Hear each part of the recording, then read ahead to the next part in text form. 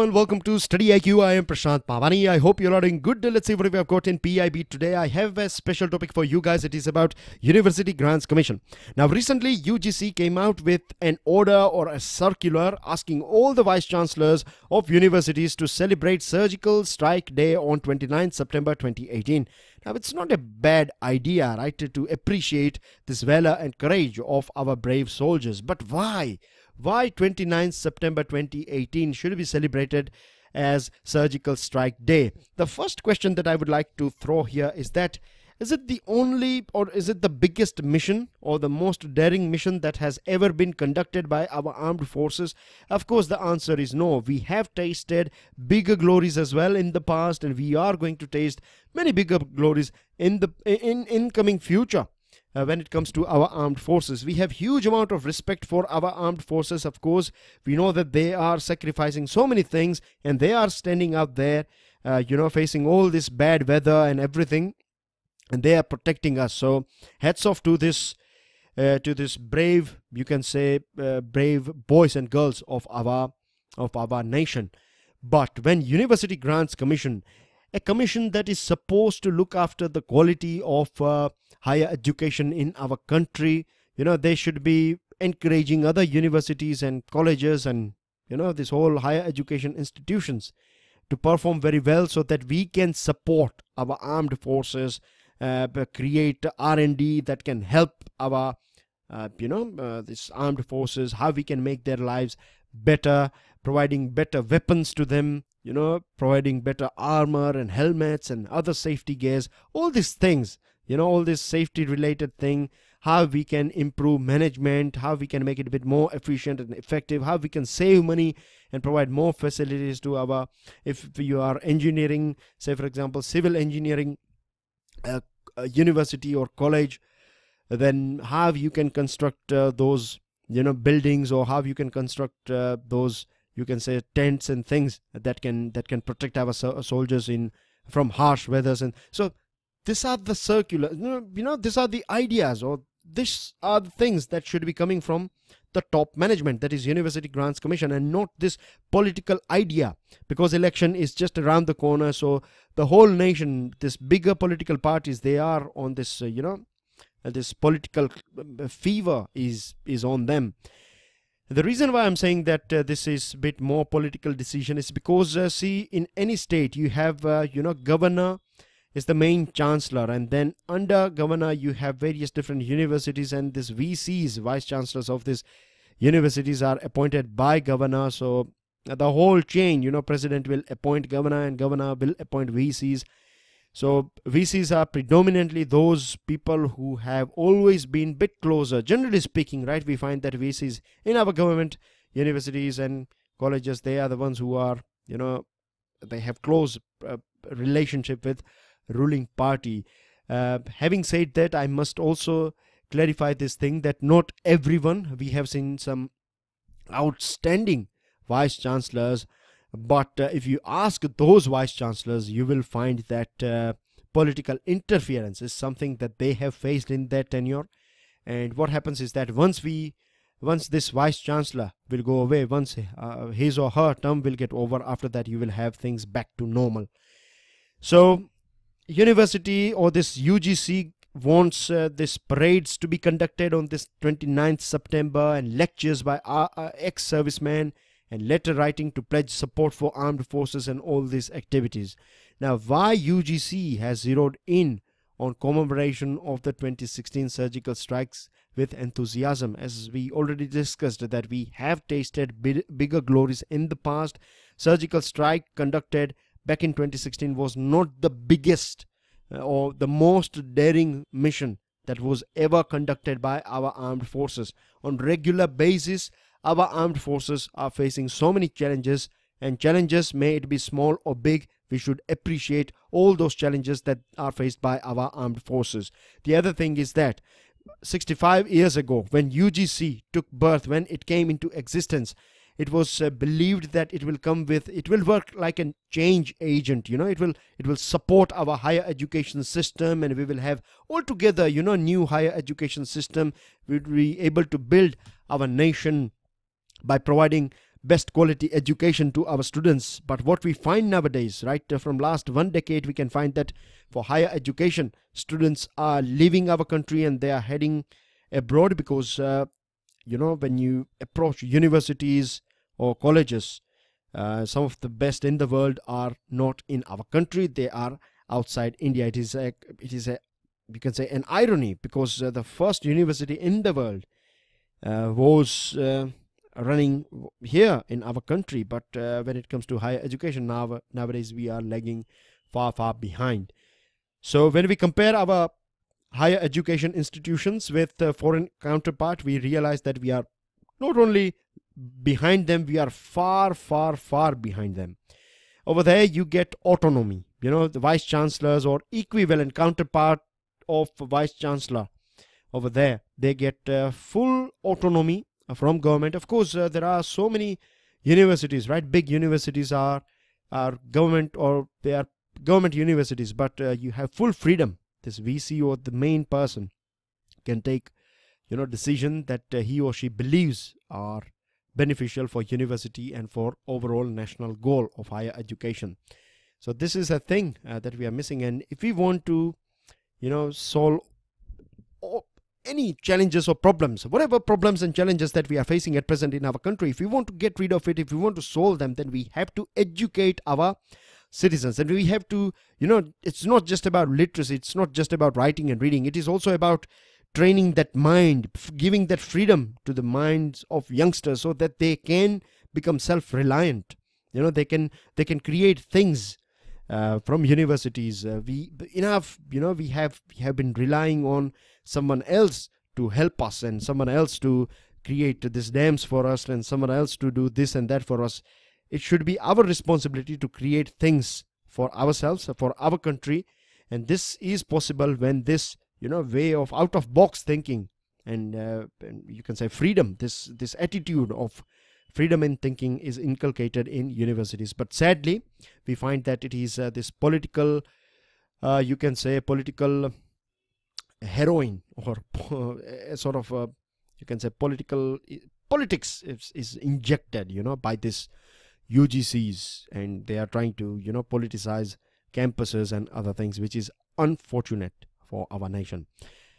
Now, 23rd September sale is over, I beg your pardon, but the thing is, our pen drive and tablet courses are available. To find out more about it, check out StudyIQ.com.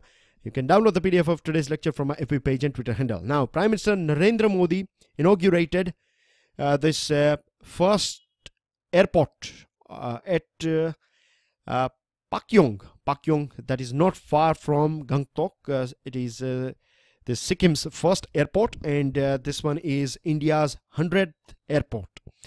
With this, dear friends, you know that this our northeastern portion, you have 7 + 1, 7 sisters plus 1 state is equal to, you have total 8 states, in which you have Sikkim as well.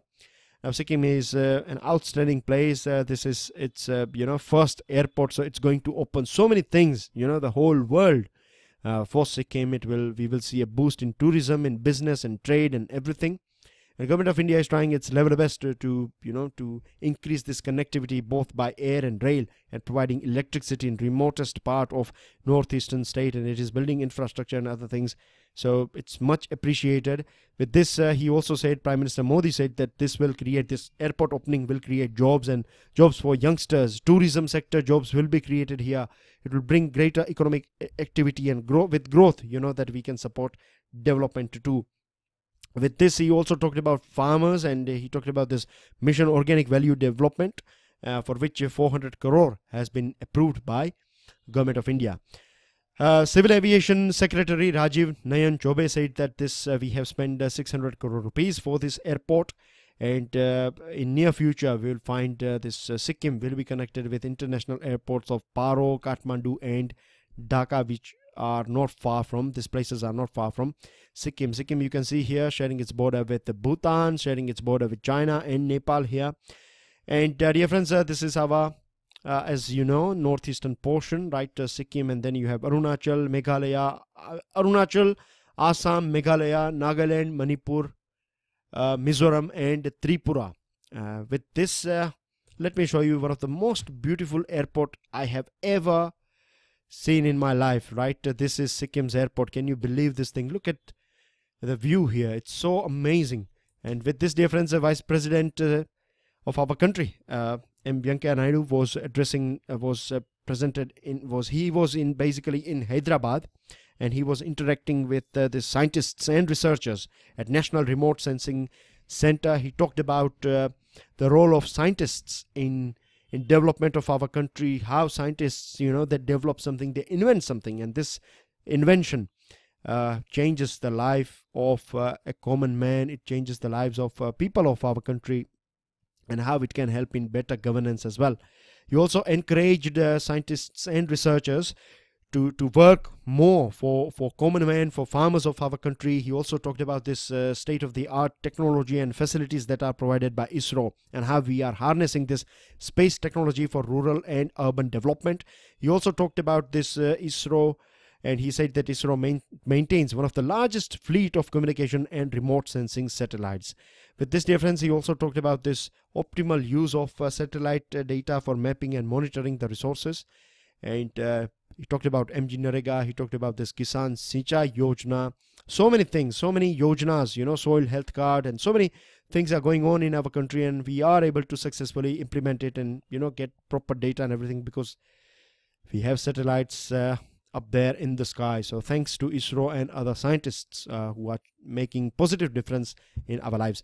With this, dear friends, I have added one, another special topic associated with this particular topic of ISRO. As we were talking about ISRO, let me take you through this case, ISRO espionage case of 1994.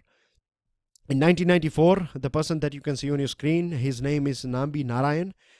He was, in fact, he is a scientist, and he used to work in ISRO, and he was working on this cryogenic technology. Cryogenic technology is associated with very, very low temperature, so it's very important for our fuel and other things. I'm sure you are aware about this cryogenic technology that we have achieved in recent past. Now this Nambi Narayan was arrested, and it was alleged he was basically arrested. At that point of time, police personnel said that he is selling important cryogenic related facilities, or this important information, to a lady belonging to Maldives, and this lady is selling items to Pakistan and things like that.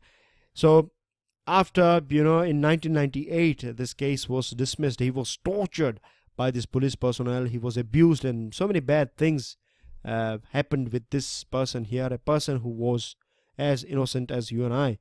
And he went through all this trauma and everything, his career, the projects on which he was working, his image, and so many things. It was destroyed forever. And now in 2018, Supreme Court has, of course, ordered the government of Kerala to give him 50 lakh rupee as compensation. Now 50 lakh rupee is not a big amount for a person like Nambi Narayan. Of course, we can imagine, right? And just imagine cryogenic technology. He was working on this thing. If we would, means you never know, we could have achieved this cryogenic way before 2016 or 2015, in which we first tried this thing. But anyways, you have, it's not just Nambi Narayan. We have other cases like Dr. Narayan Nerukar. He was accused in 1987, in one case in 1987, and after 31 years, a trial court dismissed this case that was filed against him. In 1994, another scientist called Chandrasekhar, 76-year-old, he slipped into coma recently on Friday.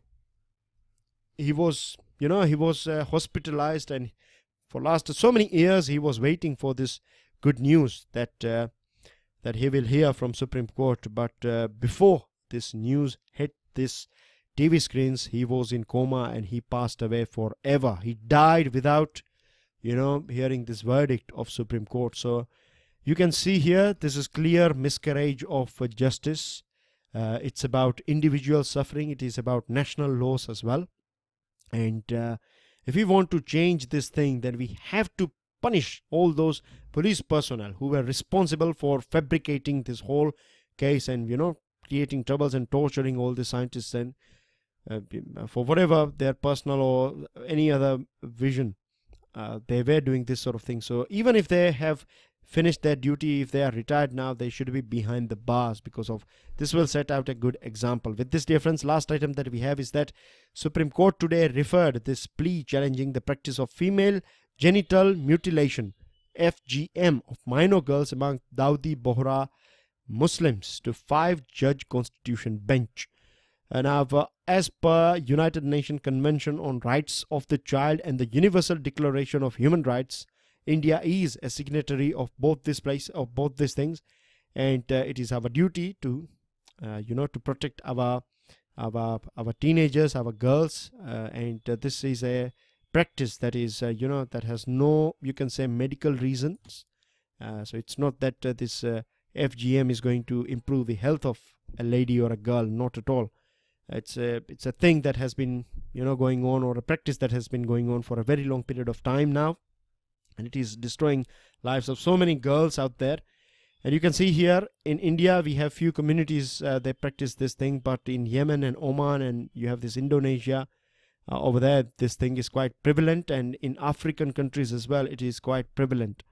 So it's a very sad thing. With this difference, these are your answers here, and these are your questions. Yesterday's answer, right, Australia and Japan, and flag of Iran. That's everything. So enjoy your studies, and I will see you all soon. Please make sure that you hit the like button and share this lecture with other students. God bless you all. Jai Hind.